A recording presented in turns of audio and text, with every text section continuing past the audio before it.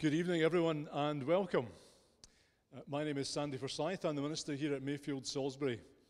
In the Church of Scotland's Life and Work magazine in May 1989, there was an article by the editor introducing the incoming moderator of the General Assembly by quoting words spoken about him at Edinburgh University when he received an honorary doctorate. It was said that he had a zest and lightness of touch which kindle and retain interest, a tact and sensitivity, humour and compassion which inspire confidence and cooperation. This, of course, was Bill McDonald. It's my privilege to be a successor of Bill's at Mayfield Salisbury, where he was minister from 1959 to 1992, and where his influence still resonates strongly. In the article, Bill described himself as a liberal evangelical. In other words, he believed in the core truths of the Christian faith, and he was passionate about setting them in the context of a parish to work amongst people and in community engagement. But yet he had no narrow-minded view of doctrine and was open to a broad range of scholarship. His was a generous understanding based on tolerance and respect, summed up in his desire that he stated in that article for his monitorial year of recognizing common ground amongst Christians and bringing them together no matter their theological persuasion. Bill's broad-mindedness was born of a strong intellectual capacity and his knowledge of the arts and of history. He exemplified all that is good in the educated and compassionate parish minister. And so this lecture series was established in Bill's honour to celebrate his life and his ministry and his own dedication to education and to compassion. Having been delayed by a year due to the pandemic, I'm delighted to welcome everyone this evening to Mayfield Salisbury, both those of you who are here in person and those of you who are online on live stream. Welcome to you too. And especially, it's good to welcome Patricia and the McDonald family. This is the second Bill McDonald lecture. The inaugural one was in October 2018 by Alan Little, a personal reflection by Alan on his own work called Young Men and War. And the current invitation to Dr. Dennis Rutovitz recognises Dennis's 30 years with Edinburgh Direct Aid and all the considerable work that he has put into it. After Dennis's lecture, there'll be a chance for a Q&A, so please do keep in mind all questions you might have for Dennis as he speaks. But for now, it's my pleasure to welcome you and to invite Alan to speak more of Bill and to introduce Dennis tonight. Thank you.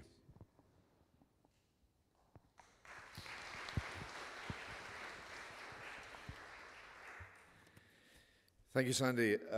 My father-in-law, Bill McDonald, came to what was then Mayfield Parish Church in 1959 and served this parish as its minister for 33 years. Not quite without interruption, as you say, because he did 1 year as moderator of the General Assembly. He was happy to serve the country in that capacity, although he was a little dismayed, I think, when one newspaper reported his appointment as moderator under the headline, TV Sheena's dad gets top Kirk job. I only came to know him after he retired, and I regret that I never heard him preach. Many of you will remember him as a very fine preacher, one of the greatest of his age. Many of you will remember the day the roof burned off this church as well, and the young minister dashing in through the flames to rescue the silverware in the church. It was a very dramatic time. At Bill's memorial service in this very church almost 6 years ago, one of his successors as minister here, Scott McKenna, said that Bill had given him as a young minister two pieces of advice about the conducting of funerals. First, he said, when you go to visit the bereaved family, polish your shoes. It's a matter of respect. And secondly, don't turn up on time. Be a little bit late. The family will have been running around the house frantically getting things tidy and respectable for the minister's visit, and being late will give them a few minutes just to gather themselves before you ring their bell. So these small things are typical, I think, of the man that I came to know, a man I think of as a man of immense compassion and a wonderful ability to think himself into the hearts and minds of others, especially those under his pastoral care. Sheena and I have frequently been recognised in the street by strangers in London as well as in Edinburgh to be told how much they owe to Bill's quiet, considered generosity. at the most profoundly difficult periods of their lives. I want to share one memory with you. Not long after Bill died, I got a letter from a man in England. This is the story he told me. When I was 14, he said, I went blind, and my parents enrolled me at the blind school in Edinburgh. I learned Braille, I did well at my studies and took my hires, and I said I wanted to go to Edinburgh University to study history. Everybody told me it was impossible, that there was too much reading to be done, and that there was almost nothing in Braille. I persisted, though, and I got in, and very soon I discovered that they were right. I could not keep up with the other students. There was too much reading, and there was almost nothing in Braille. The blind school hostel was very near Mayfield Church, he said, and in despair, although I was not a Christian, I knocked on the church door, and the young minister, Bill McDonald, happened to be here. It was 1959, so Bill would have been in the first few months of his ministry here. I told him my predicament. He said, leave it with me for a few days, come back on Tuesday. And when I went back, he had recruited a team of readers from among his congregation. They read aloud, and I took notes in Braille, and they stayed with me for 4 years. I always find this quite difficult to say without choking. I took a first-class honours degree and went to Oxford to take my PhD and had a career as a professor of history. That is living the mission. That is faith in the community, changing people's lives.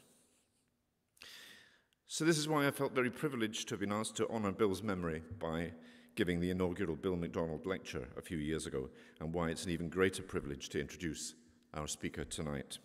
I first came across Dr. Dennis Rutovitz when I was a relatively young reporter working in Bosnia in the early 1990s.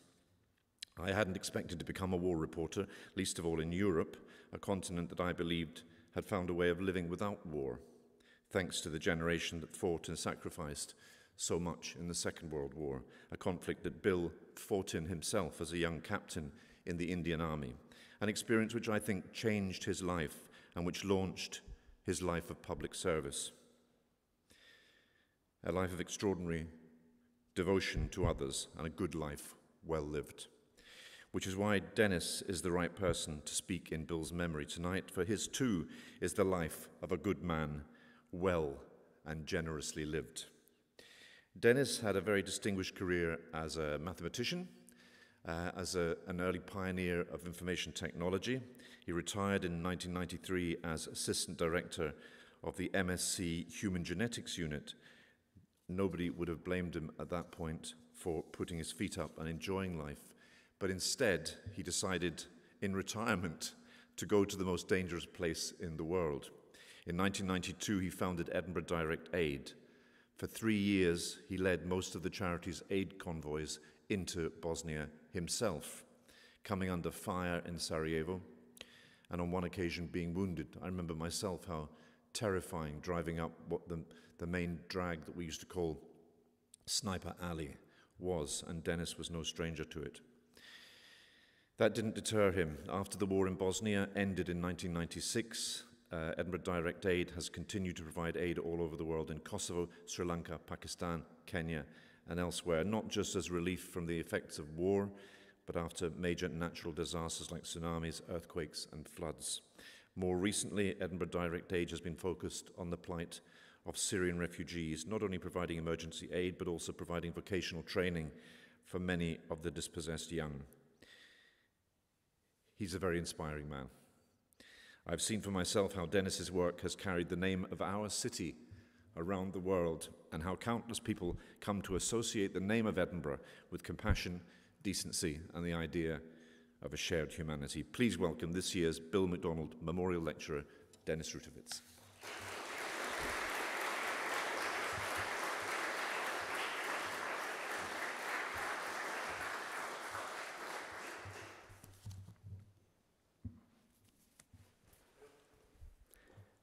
Well, thank you, Alan. I think you've really said all that I have to say, but I'll add a few words.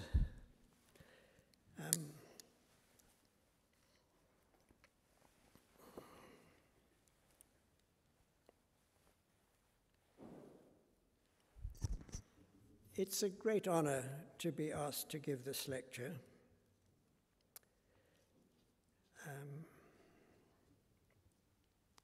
In truth, I did not know much about Bill McDonald, but I had learned to have great respect for Sheena and for Alan.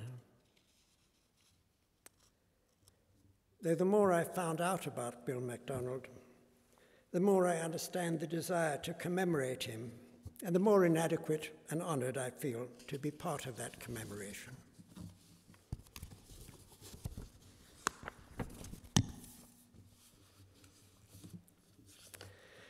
My topic tonight, I think I put the headline on as "Aid Work is Not Beatitude." According to the Merriam-Webster definition of beatitude, it's a state of the utmost bliss. It also carries with it an implication of moral righteousness, and I gather there are 8 variants of being righteous. But I would like now to tell you the story of Edinburgh Direct Aid in a way which I think will make it clear that aid work can involve difficult moral conflicts. It's by no means always obviously righteous. Let's go back now to 1992, as Alan has already intimated. The component parts of Yugoslavia are breaking away, and Serbia is trying to force them to stay. Bosnia is being torn 3 ways: towards Croatia by the Catholics of Herzegovina, the Croats, towards Serbia by the Orthodox, to the north and west of Bosnia, and towards a Bosniak multi-ethnic state by most of the Muslims for whom this was the only possible solution, and also by the more educated and aware components of the population, mainly in Sarajevo. Croat and Serb are entangled in bloody encounters in parts of Croatia adjoining Serbia and northwest Bosnia. And Zagreb, the Croatian center, is cut off from Split and Dubrovnik in the southwest in Dalmatia. Ethnic cleansing is happening. For the first time since the 1940s, cattle trucks filled with unfortunate are rolling towards concentration camps. The unfortunate being Muslims, not Jews this time. In some small towns, rivers fill with the bodies of the executed. Cities which resist are under siege and bombardment. Our government of the time takes the line that it's all a long way away, a civil war, not our concern, the subtext being that these people are always killing each other anyway, which filled me with anger, righteous anger if you like, and the feeling that if the government wouldn't do anything about it, the people should have a try. Jeanne agreed with me. And so in August 1992, a 2-car convoy set off from Edinburgh, seen off by Andrew McClellan and the congregation of St. Andrew and St. George's. We had trailers filled with mainly medical goods, destination Zagreb and the nearby refugee camps, which was how Edinburgh Direct Aid was conceived, if not quite born. This was Jeanne and my first see-it-for-yourself exposure to what was happening there, in the form of a tour around some of the ethnically cleansed areas of Croatia on the road to Vukovar.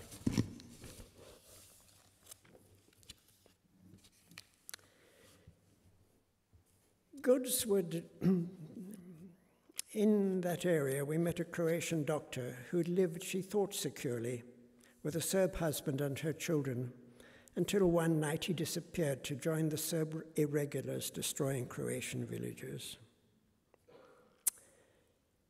And that was a story we heard over and over again. However, our goods were delivered to hospitals providing services to refugees. Contacts were made. We were welcomed by the then Cardinal in Zagreb and everyone else. That first trip was, if not quite bliss, it was on the whole an aid workers' feel-good event. On our return to Edinburgh, there was general enthusiasm, a great wish to be involved. So the trip was not a one-off as we had imagined it would be, but the first of many. And so Edinburgh Direct Aid was born. In the following months, several other convoys drove to Bosnia, this time under the flag of Edinburgh Direct Aid, with more and bigger vehicles and an assortment of volunteers as crew. I have to say, though, we did not feel particularly righteous. We enjoyed meeting the British soldiers and other components of the UN force which had been sent out on a mandate to protect aid workers, but not much else. Sometimes we were frightened, of course, by the sound of shell fire or occasionally nearby crossfire, but by and large, we felt adventurous. We laughed, we joked, we teased. Until, that is, we were brought up short by actual contact with those who we were trying to help. I will always remember the first time that we were led by squaddies to a village which had been cut off by hostile forces, and we started distributing the boxes which we brought in our trucks, with some staple foods, some clothes, some toiletries. The villagers quickly gathered round the trucks and queued for our handouts. I did not feel righteous. All I felt was shame for their shame. These were sturdy, independent people who'd been reduced in the last few months by their fear of what might yet befall them, and their general want of everything, to queuing to get some comfort from whatever might be in the boxes, which might help them or not. Later, we found better ways of distributing aid, but I've never found the role of benevolent donor in the least comfortable. In December that year, we took our first convoy to Sarajevo. That was an order of magnitude different experience from anything we'd done before. Negotiating with hostile forces surrounding, crossing their lines, and then sharing for some days the experiences of Sarajevo in the Kosovo hospital where we delivered our goods. No electricity, except that which we contrived for the most critical of hospital services. No running water, a room made available for our volunteers to sleep in, adjacent to a non-flushing toilet, at least provided a feeling of shelter. Nevertheless, our welcome was amazing. Some of who we met there became long-term friends and associates, and we were even welcomed by Cardinal Pulic, who mentioned us in his Christmas Day address when we went down to the cathedral next day.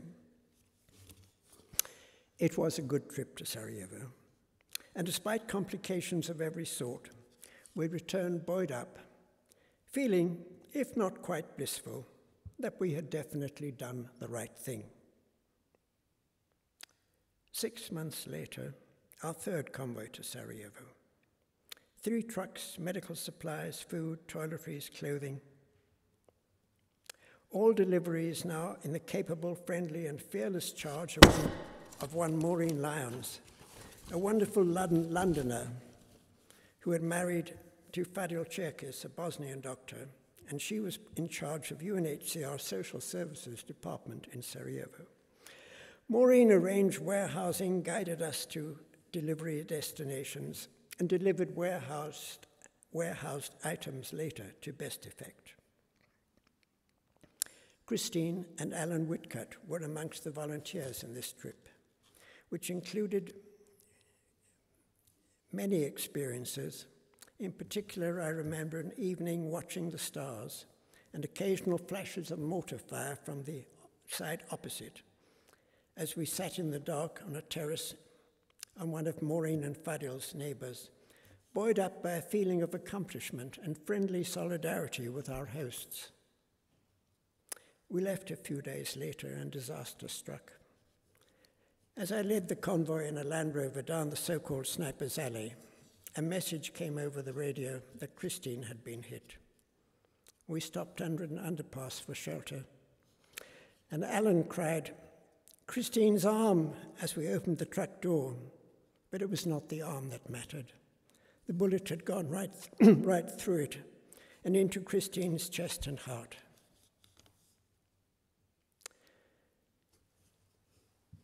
One of the Beatitudes I've read is, "Blessed are they who mourn, for they shall be comforted." I think that in the years to come, Alan did derive comfort from the aid work he continued to do. And he gave much comfort to all in Edinburgh Aid by his unswerving assertion that he and Christine had understood the risks and taken them willingly. But notwithstanding Alan's comfort, my portion was not beatitude, but guilt and doubt. What right had I to persuade and lead others into mortal danger? Yes, the risks were explained and consent obtained, both in words and in writing. Assuaged to some extent by Alan and by general support, I and EDA carried on, but the doubt remained and remains. EDA continued. Aid convoys now comprised up to about 10 vehicles, including seriously big HGVs. Supplies were either donated in UK or bought locally and split for repeated runs after delivering the initial load. Volunteers were never short. The response to Christine's death was to increase, not decrease, the number of those willing to go out, if not always the most suitable. There were incidents aplenty, but the banter and the teasing in between the danger and the deliveries returned, such as, well, I could recount many incidents. Brian Horn, an evening news journalist who had been on Christine's convoy, on one later occasion went to relieve himself in a wooded patch by the roadside. He was rudely interrupted when one of us managed to decode the sign in Serbo-Croat which said, "Danger, mines." Needless to say, Brian retraced his steps rather carefully, and much hilarity ensued. In mid-1994, a convoy going down the road from Mount Igman, the then available crossing into Sarajevo, came under fire. I was in the lead Land Rover, driven at that time by David Reeks, and of a sudden had the impression that I'd been kicked by a horse in the chest, which turned out to be a machine gun bullet partially deflected by my flak jacket. Another truck, driven by Andy Sutherland, was hit and went off the steep mountain road, stopped upside down. Andy crawled out the cab and then went back to get the papers, while machine gun and mortar fire continued. When we reached the bottom of the road, French Unprefor loaded me into an ambulance, took me to hospital. But they declined to send an armored Land Rover to fetch Andy, so instead two of our volunteers drove up in an unprotected Land Rover under continuing fire to fetch him, and succeeded. I was looked after very well by the surgeons in the military hospital in Sarajevo, and the next day was flown out to Zagreb and put into a US military hospital at the airport. It could have come straight out of MASH. If anybody here can remember the film MASH, it was a very funny film, and the hospital was in its way quite comical, but very good. Jeanne met me at the airport a few days later, and if I remember right, her first words on seeing me were, "It's wonderful to see that you're okay, but I'm so glad that it was you who was hit and not anyone else." I knew exactly what she meant and felt exactly the same myself. When hostilities ceased in Bosnia with the Dayton Agreement, EDA began helping Bosnian refugees in Scotland and the wider UK to return home if they wanted to. But often enough, there was not much home left, which turned EDA onto a new path, house repair and reconstruction. Our first venture, repairing houses around Cluj, where many Edinburgh refugees had come from, was led by one Liz McLaughlin, an EDA volunteer who had no previous experience of management in the construction industry. But she did well. even if we lost a bit of money in that first venture. And within a few years, EDA, under Liz's guidance, leadership in the field, was holding its own, or doing better than many others in reconstruction, with contracts running into millions. Liz managed the field work, but aid work is not all field work. One George McNiggle in Linlithgow looked after our accounts, our claims for repayment, the bank loans to float the enterprise before repayment was made, and negotiated the tortuous paths of the European Union and other bureaucracies funding the operation. Beatitude, beatific, soul-destroying, will to live cancelling, but righteous, I guess. After Bosnia, Kosovo. This was a very new and very different chapter. Edinburgh Direct Aid took the initiative in forming an alliance of a small Scottish and one English charity styled the Scottish Charities Kosovo Appeal, SCKA. SCKA was coordinated by EDA and attracted the support of Sir Tom Farmer and of Stephanie Wolfe-Murray and others of the Wolfe-Murray family who had started Scottish European Aid some years before. We had an amazingly successful fundraising concert in Glasgow, which raised hundreds of thousands, and Tom Farmer made available all his tyre service stations for collection of goods and gave us access also to a huge warehouse at Strayton. So SCKA began operating on a scale well above that which EDA alone could do. Numerous 10-vehicle HGV convoys were sent, often with loaned trucks and seconded drivers. Many of these were led by David Reeks I referred to before. And they drove from Edinburgh via Italy and Greece, first to Albania, where a majority of the non-Serb Kosovans had fled to. Not only did we send many truck convoys, we also chartered a 100,000-ton vessel, which was filled with all manner of supplies, including a forklift truck and a small tractor and heaven knows what, and sent to Durrës docks in Albania, stored in a local warehouse, and after some months, transported to Kosovo, again in trucks led by David Reeks. It took some weeks before we realized that the accommodation we had rented for ourselves and the warehouse where our supplies were stored were the property of a local mafia boss who had bestowed his favor upon us. What brought this home to us first was when a policeman came by complaining of something or other. The owner appeared and disappeared with the policeman for a short time, and when they came back, the policeman was bleeding from blows to his face and extremely cowed. It turned out also that the other half of the building in which we were accommodated was the local brothel. Well, setting Albania to rights was not within our competence, nor within our mandate, but what to do? Seek other accommodation for persons and goods, probably incurring the wrath of the capo mafioso, or stay where we were, continuing to enjoy his dubious protection. Sorry to say, righteousness failed us. We stayed. But I put it to all. What would you have done? What should we have done? One thing is sure, is the beatitude it was not.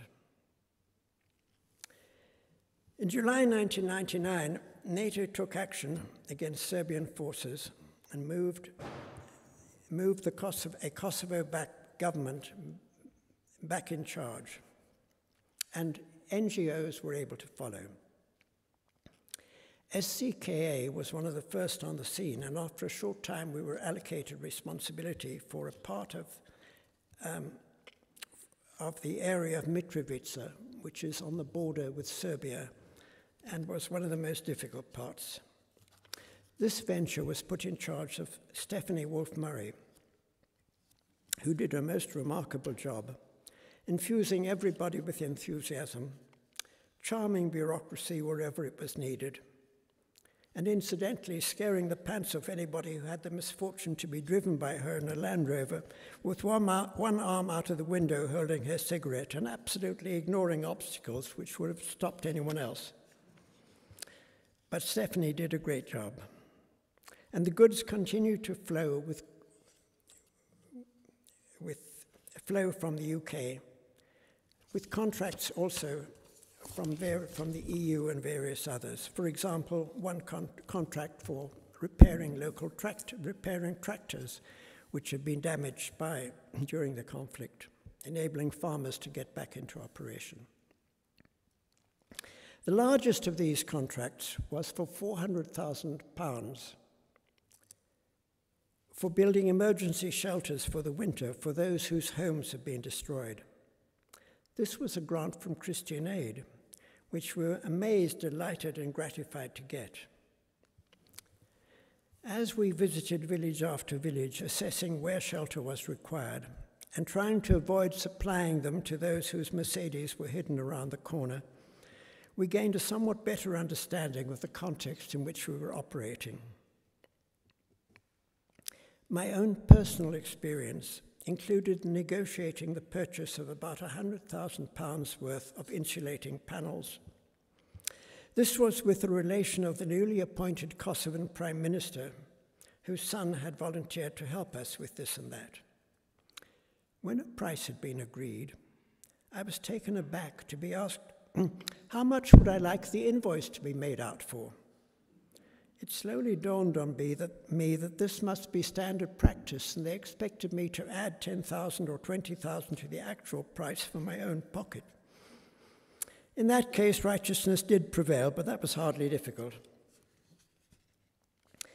As with Bosnia, reconstruction took over from emergency aid.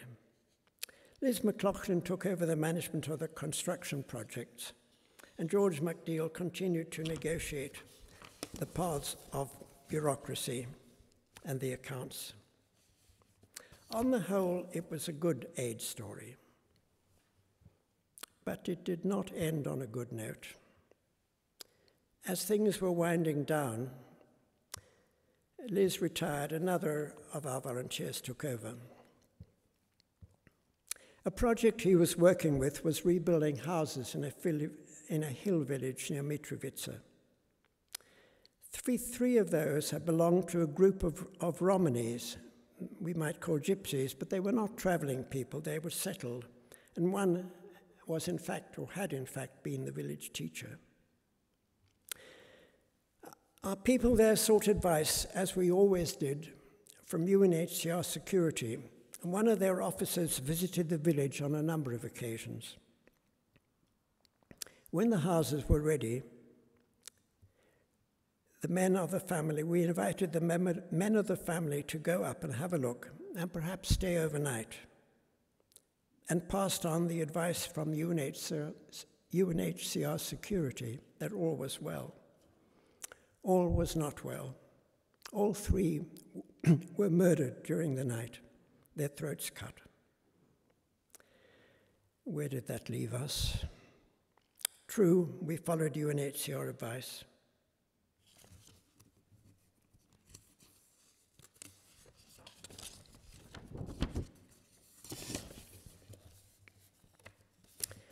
Wherever the responsibility lay, beatitude it was not. After Kosovo, we did many other things. We worked in Sri Lanka after the Indian Ocean tsunami. We worked in Pakistan after the earthquake in 2005 and the floods following later. In Kenya, after what was a veritable epidemic of AIDS amongst people in the border towns between Kenya and Uganda, especially the long-distance drivers.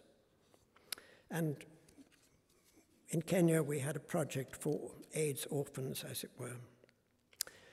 Our general policy was that if there was a great need as a result of man-made or natural disaster. And there was a niche that a small organization like ours could fit into and make a worthwhile contribution, then we would go for it.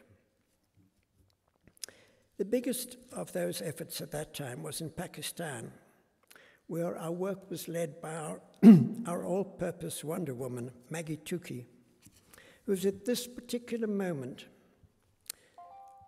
cycling back from Greece from southern Italy to Skipton on a sponsored ride after spending 2 months in the chaos of Lebanon, organizing our projects there. Maggie did all sorts of things in Pakistan, and one of the biggest and best of these, well, certainly the most dramatic of these, was the supply of a clinic to an isolated hill town.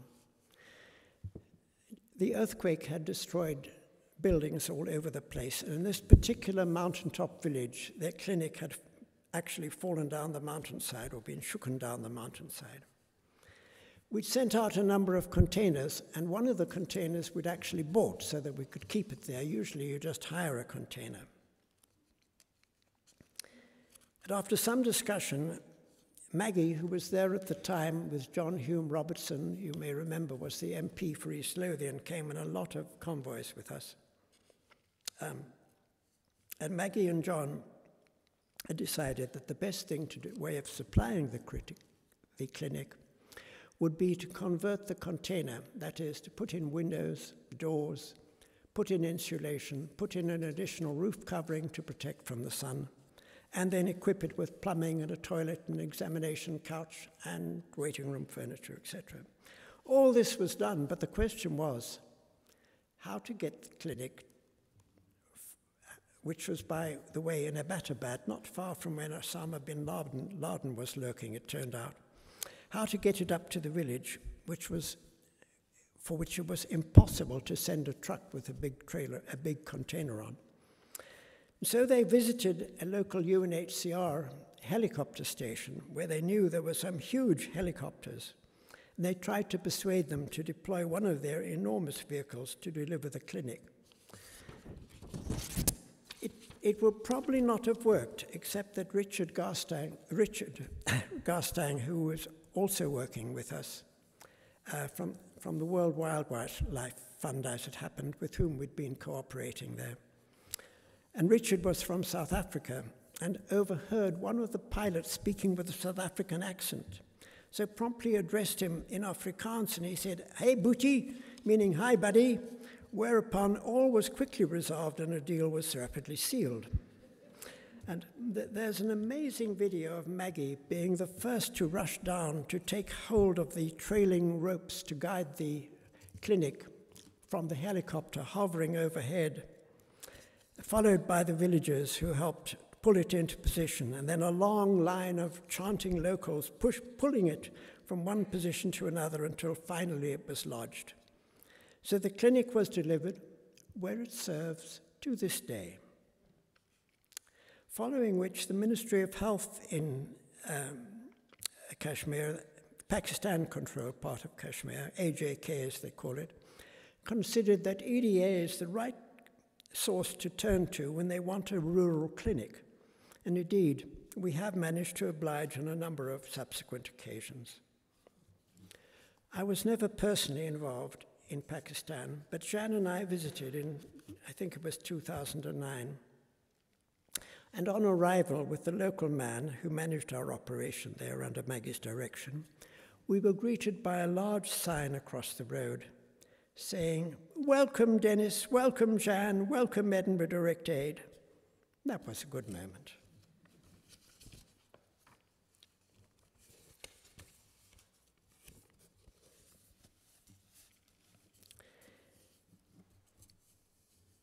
That was, Kenya, how's the time going?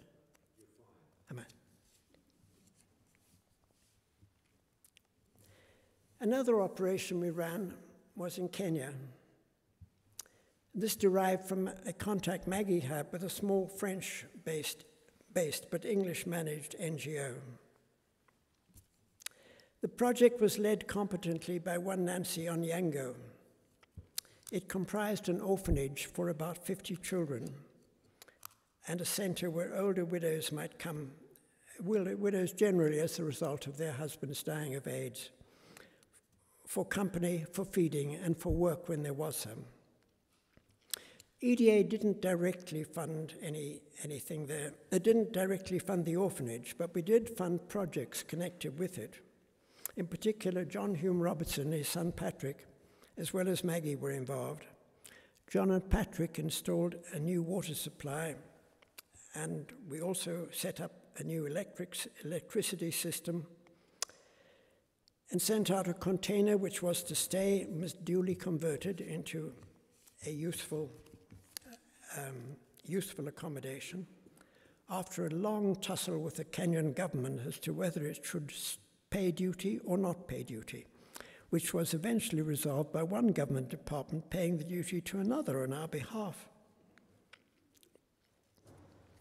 Although I didn't take any part in the project, it was dear to my heart, as I had spent 2 years in Kenya, and in 1993 was part of a Mountain Club of Kenya party which hoisted the flag of the newly independent country on top of Mount Kenya on the eve of its independence in 1963. In 2013, there was the 50th birthday of Kenya, and there were much celebration. And a new generation of Kenyan climbers invited my companion on the time, Robert, and I to a celebratory ascent, if not the difficult higher peak of Batyan, at least the lower peak of Lenana in our case, which of course I was delighted to go to, and took with me my stepson, who had been part of the climbing expeditions in his younger days, and took the opportunity of visiting and trying to assess the project in Kisumu. The visit was great, but as I listened to Nancy and discussed with her the behavioral problems of the children and the future of the project, my heart sank. She was operating according to the norms of her country and her culture. The divide is great. Children were beaten, a bedwetter was forced to sleep in his wet bed, and so on. Do we have the right to impose our cultural norms on others? I don't know. But as those who are paying the piper, or at least part of the piper's fee, we can indeed call the tune or try to. And we did try, and at least had some superficial success. But there was another quite different problem there. The French NGO had negotiated a complex agreement with Nancy, which involved the provision of a home for herself as well as a space for the project. The Kenyan government was requisitioning the land to make way for a highway, and it soon became clear that the French NGO's contract with Nancy was by no means clear or watertight, and as things ended up, it was Nancy who got all the compensation and bought the replacement land, which had not been anyone's intention. But we were on the sidelines of that. But again, we were faced with a dilemma. To continue working with Nancy, who after all was doing something for the children, even if not always as we wished to, even if she was looking after her own interests in a way was borderline fraudulent, or should we walk away? Well, in this case, we weren't much involved. And we continue to fund a small project there and continue now. This is simply the provision of good meals twice a week to the increasingly elderly remaining AIDS widows, and we do it even now. Again, what should we have done? What would you have done? And so to Lebanon. In 2013, wave after wave of refugees from Syria poured into the surrounding states and began to filter through Turkey across to the Mediterranean islands and through Greece into the EU. It was clear that Edinburgh Direct Aid had to respond in some way. John Hume Robertson and Maggie again went on a reconnaissance trip around the refugee camps in Turkey and Lebanon. In Lebanon, they came across the border village of Arsal. Arsal stands high in the hills above the Bekaa Valley at an altitude of about 1,500 meters, that is somewhat higher than Ben Nevis, which gives rise to a climate in those latitudes which is extremely hot in summer and extremely cold in winter. Its population was 35,000 Lebanese. When the Assad regime began bombing the neighboring Kalamoon region, refugees flooded across the border, 100,000 of them. Many have moved on, but there remain over 50,000, living in tents and various kinds of improvised accommodation. At the time of Maggie and John's visits, no other NGO had a presence there. The need was evident. It became clear that it was a good place for EDA to work. It became and remains the main focus of our operations. In Arsal, we have a center which comprises an office, a sewing workshop, a vocational training center. We've built schools and continue to maintain staff and manage one of them.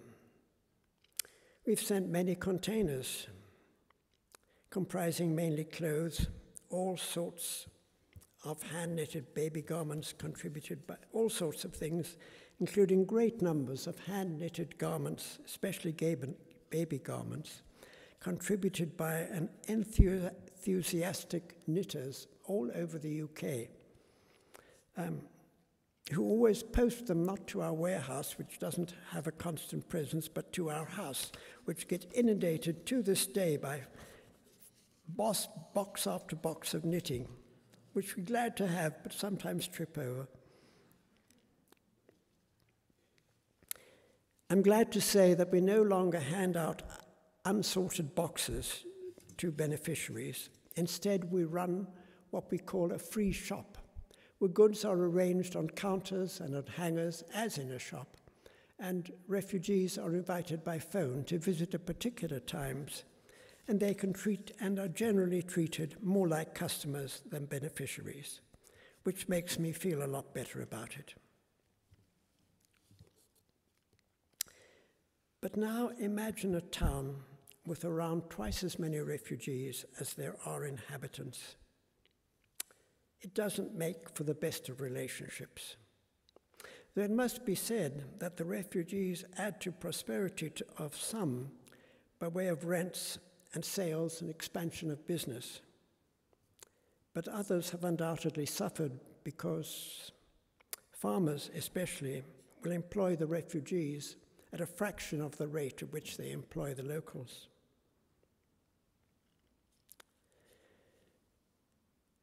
Official government policy in Lebanon is that all refugees can attend what they call share schools.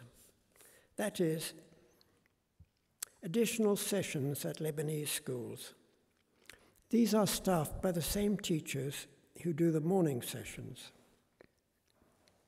They are paid a bit more, but that does not make them less tired or less irritable or more accommodating to their charges. And many refugees withdraw from this type of schooling. But in any case, when there are nearly twice as many refugees as locals, there are simply not as much enough places.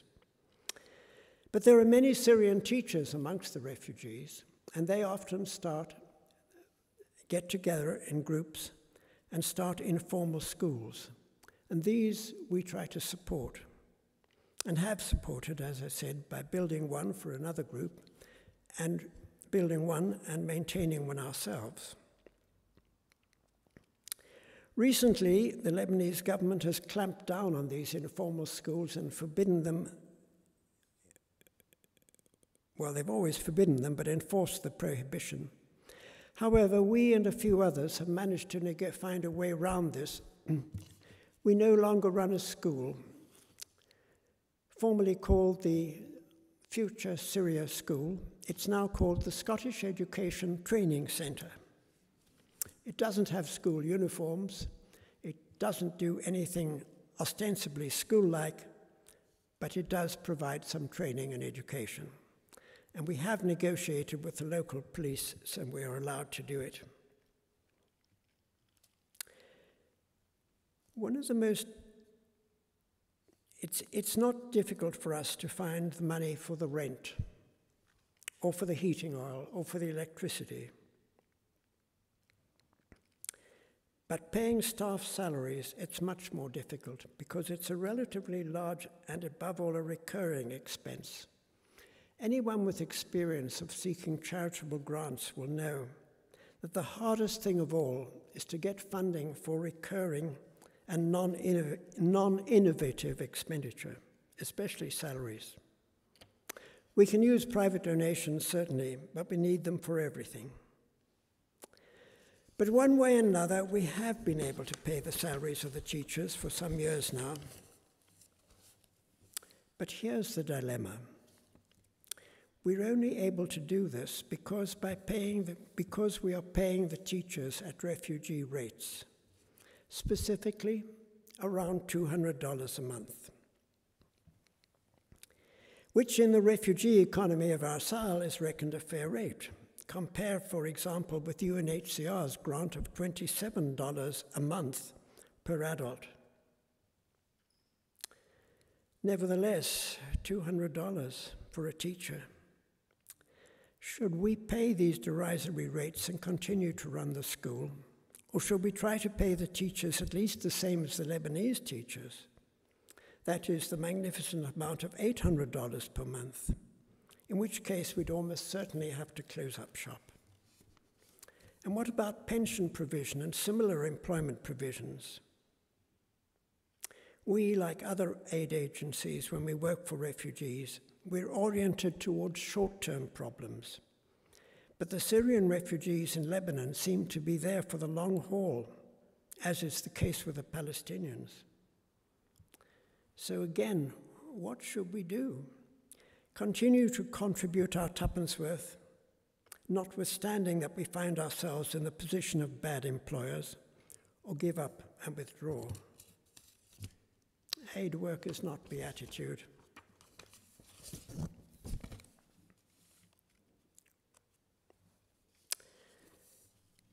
In some ways, Lebanon is to be complimented on its tolerance. Amongst the total of about 3.5 million Lebanese, there are now living around 1 million Palestinians and 1 million Syrians. Actually, they bring a considerable income to the country because of UNHCR and other payments. Be that as it may, resentment of the refugees certainly exists and from time to time is exploited by politicians there as elsewhere. One of the most regrettable actions of the Lebanese government in recent times was a decree in 2019, or rather the enforcement of a decree, that refugees are not allowed to build permanent structures, quote unquote, for shelter. By a permanent structure, they mean anything with brick walls or block walls over 1 meter in height.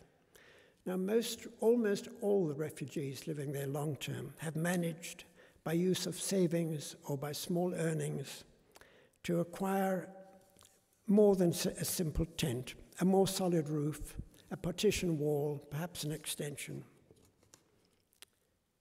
And suddenly they are ordered to demolish these, or the government will send in the army with bulldozers to demolish them for them.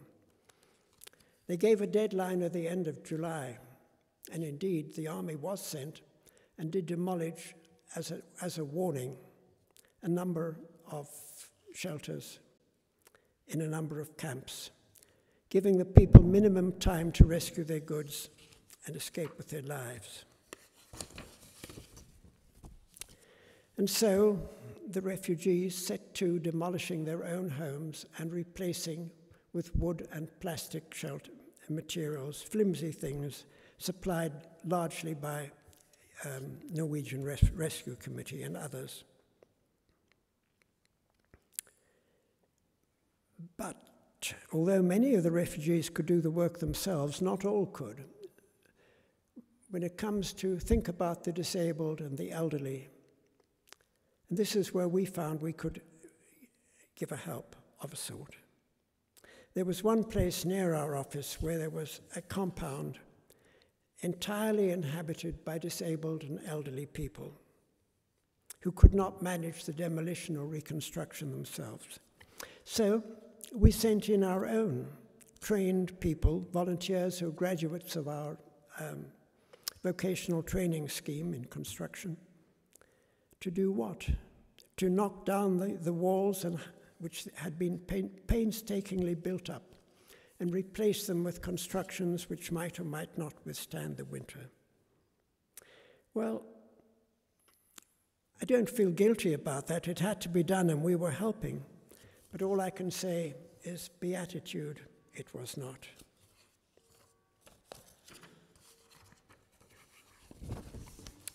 So, I think I've made clear that aid work involves many moral dilemmas to which I certainly don't know the answer. One thing, however, one aspect of our work I've never found questionable, however, and that is the effect on the home front, so to speak. We have a warehouse down in Granton where many volunteers turn up, give their time, their effort.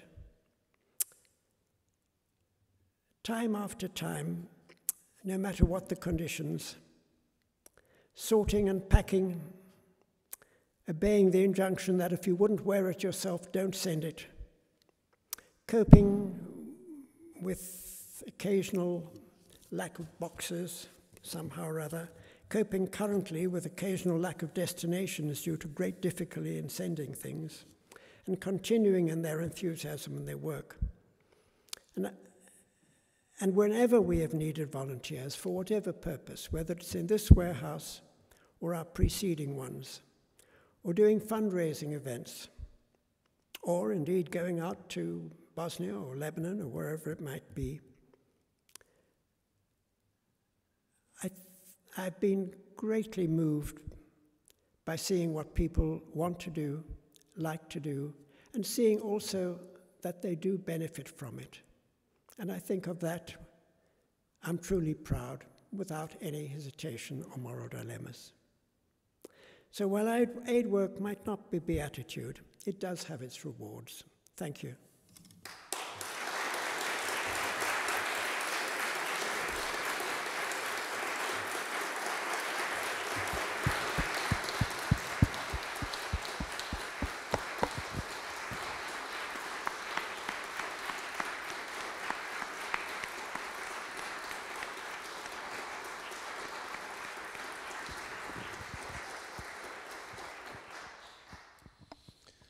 Thank you indeed, Dennis, for sharing with us the amazing breadth and depth of the work of Edinburgh Direct Aid over the past 30 years, often in very complex and challenging and dangerous circumstances. That you related some of the tragedies that have been involved too, and also the practical and the moral dilemmas that